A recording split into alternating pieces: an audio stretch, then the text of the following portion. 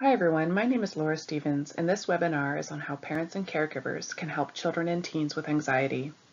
We'll talk about strategies and daily practices you can put in place to promote emotional well-being, and I will also provide resources and places to turn for support. This is part 2 of a series on anxiety, and if you are interested in more general information about anxiety, please tune in to part 1, Understanding Anxiety. There are a variety of strategies and daily practices to promote emotional well-being. These include taking care of ourselves, talking about emotions, modeling and co-regulation, calming strategies, getting comfortable with uncertainty, and what to do and what not to do in the moment. There are some daily things we can do to take care of ourselves and our children. The Canadian Pediatric Society recommends 9 to 12 hours of sleep for children 6 to 12 years old, and 8 to 10 hours for adolescents 13 to 18. A consistent bedtime routine is also recommended, and as we prepare to get back into a school routine, starting to transition from summer to fall schedules is important and best done gradually. For older children, there are specific guidelines around screen time, particularly before bed, and the impact of caffeine. In addition to predictable schedules and routines, a healthy diet is also helpful in maintaining not only our physical but our mental health. Lastly, public health recommends at least 1 hour per day of moderate to vigorous exercise for children and youth at least 3 days a week. The next 2 slides are about talking about emotions, the first for young children and the next one for older children and teens. Try to make talking about emotions part of the vocabulary of your home. We know that anxiety is a necessary part of life some of the time. Letting your children know that it's okay and even adaptive to feel anxious at times is what we call normalizing. Let them know it's okay to feel nervous returning to school in September, it's okay to worry about wearing a mask more often than they're used to, and think about some of the sorts of things that you as a family can do to practice wearing a mask for longer periods of time, or take a walk or a drive to the school to get familiar with the environment again. It's okay also to remind your children that these anxious feelings won't last forever, and that part of the reason they're feeling that way now is all the uncertainty ahead of us. As the first day of school comes and goes, so will those worries for many kids. Remind your kids that their friends likely have some of the same worries as they do, and that they will get through it. Generalizing means being able to use a strategy that you used in one situation in a different situation. So for example, if your child has been successful in going to the grocery store with you, although maybe initially they were a little bit concerned and didn't want to wear a mask, remind them that they were able to do it successfully and they got through it. We've talked sometimes about how emotions show themselves through behavior. If you can, try to separate them, sending the message that their feelings are real and validated while managing behaviors appropriately. There are some great books and games and movies that encourage healthy conversations about emotions. There are just a few examples here on the slide. As much as your teen wants to be independent, they also want to be understood and validated. When your teen tells you something that seems illogical, take a deep breath. This is your chance to put yourself in their shoes and show that you get it. Use statements that show your teen that you really heard what they were saying by using the same language that they used. Try, instead of giving advice, saying something like, "It seems like you're really worried about getting sick." Your teen may be more likely to feel that you understand them if they know that you've experienced similar issues. Sharing your own challenges with insecurity and anxiety in high school, and even today, can open the door for communication. This is also an opportunity for us as parents to really be aware of our own language. If we're stressing out, saying a lot of what ifs, and using catastrophic language like "no one will follow the rules," our kids might follow suit. Do your best to be open, honest, and model resilience, the idea that although things might not go as planned, we can be flexible and get through it. Don't avoid questions about COVID-19. If you don't know the answers, try to find them together. It's okay not to know. Up-to-date information can be found on the Center for Disease Control website. Children and teens who are feeling anxious or suffering from anxiety disorders may repeatedly ask their parents or caregivers for words or gestures of reassurance. This may look like repeated questions to verify safety for themselves and others, checking or asking you to repeat facts of the situation for reassurance. While you may have an urge to provide such reassurance, and it may give you the impression that it's helping in the moment, research has shown that excessive reassurance actually serves to reinforce and increase anxiety in the long term. Lastly, if you know your teen is anxious, make sure to check in regularly with them about their symptoms. Keep the conversation open. If they tell you something alarming, keep your cool. Your emotional reactions might scare your teen or make them feel judged. The most important thing you can do when you're concerned is comfort your teen, empathize, and let them know that you'll figure this out together. I'm going to talk about modeling and co-regulation together because when we're helping another person to regulate their behaviors or their emotions, which is essentially co-regulating, we're also modeling strategies. To regulate feelings, we have to know what it is we're feeling. So accuracy is important. Label your own and your child's emotions and teach them to be able to identify and articulate how they're feeling. Validating feelings is most easily done by reflecting back to your child what you think they're feeling and, if you know, why they may be feeling that way. For example, I wonder if you're feeling sad because you weren't included when your friends got together. Using I wonder is often better received than I think or I feel like, especially with older children and teens. As much as you can, model what it looks like to regulate your emotions in the moment. Take a deep breath, take a break, or problem solve out loud. Wonder aloud what might help or what you might do next. Use positive and constructive language, but don't think that you need to paint the rosiest of pictures. It's critical that positive self-talk reflects reality and actual possible ideas and outcomes. Lastly, let your child know that mistakes are okay and an important part of learning. Practice makes progress. If you make mistakes too, that's okay. Acknowledge them. Let your kids know that you're doing the best with the information that you have. It's okay not to know what's going to happen. Modeling this for kids goes a long way in building resilience.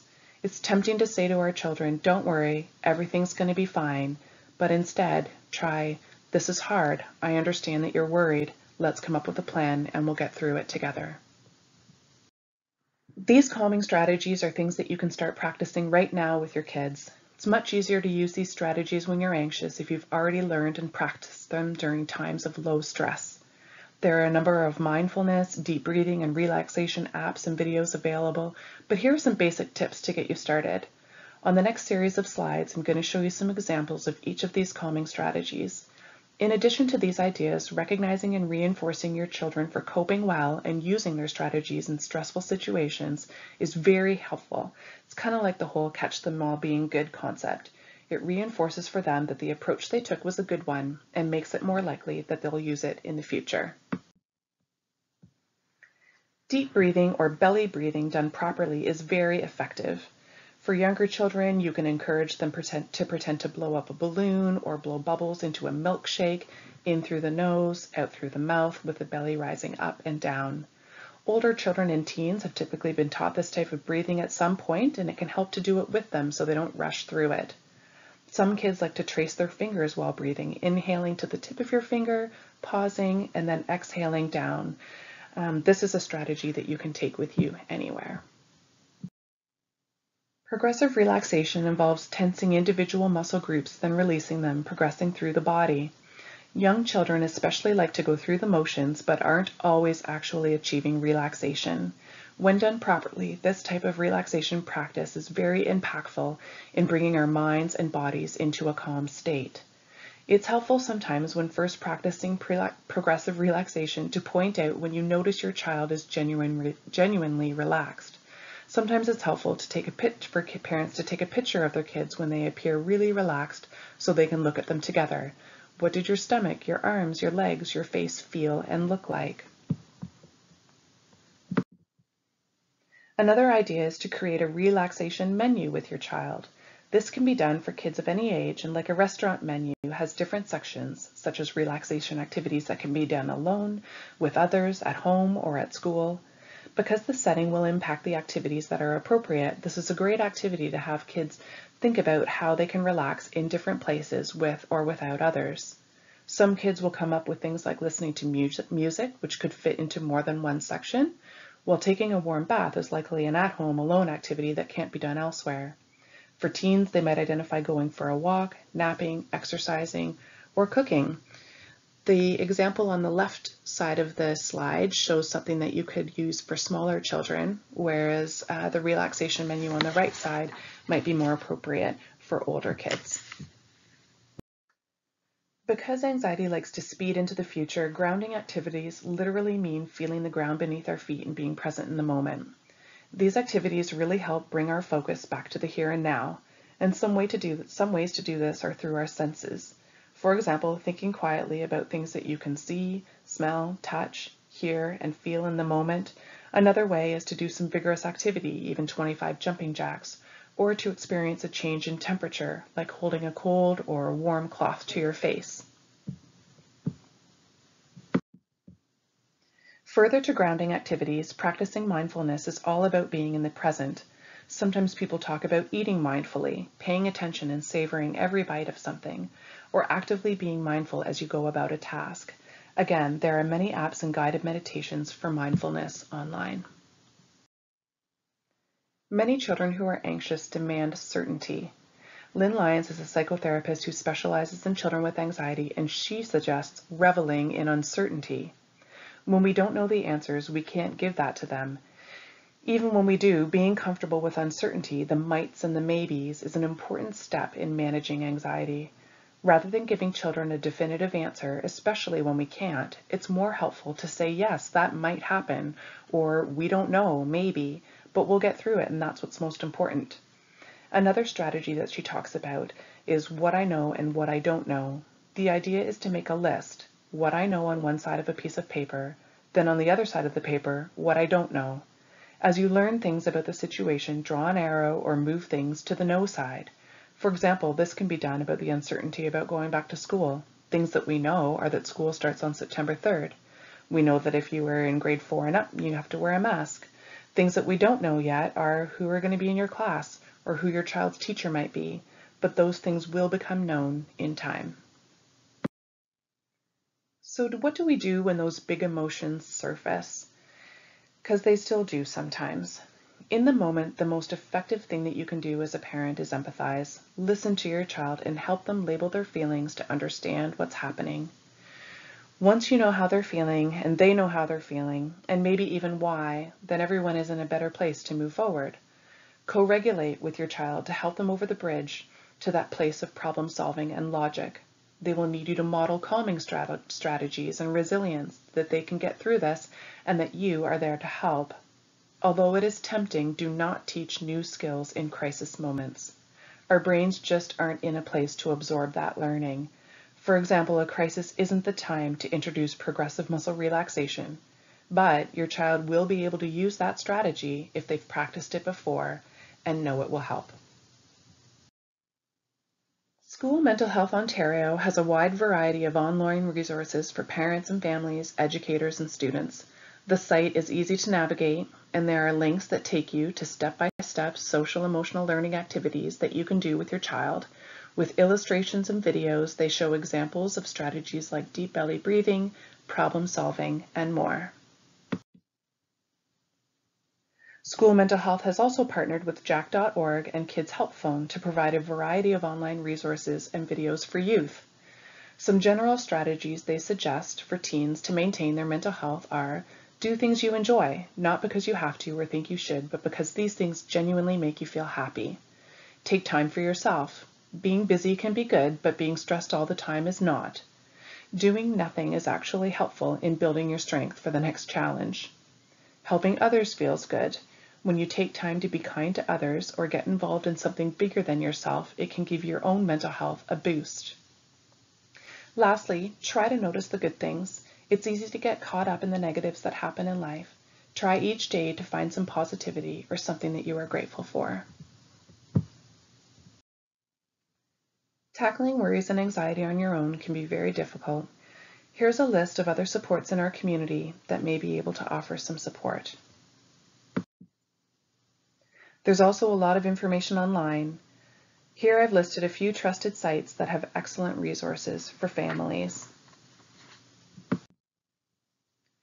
There are many excellent books and workbooks available for parents and families. I've included some examples here, such as the What to Do If series, Helping Your Anxious Child, the Anxiety Workbook for Teens, and some excellent books by Lynn Lyons. As we prepare to transition back to school, please know there's a team of people at your child's school who are able to support them. This will be unlike any return to school we have ever experienced, and we will all be adjusting and learning together. Please don't hesitate to reach out to your child's classroom teacher or school administrator for support. They can help you and your child make connections to the most appropriate school-based or community mental health provider that best meets your child's needs. Thank you for taking the time today to listen. I wish you a very safe and healthy rest of the summer and return to school.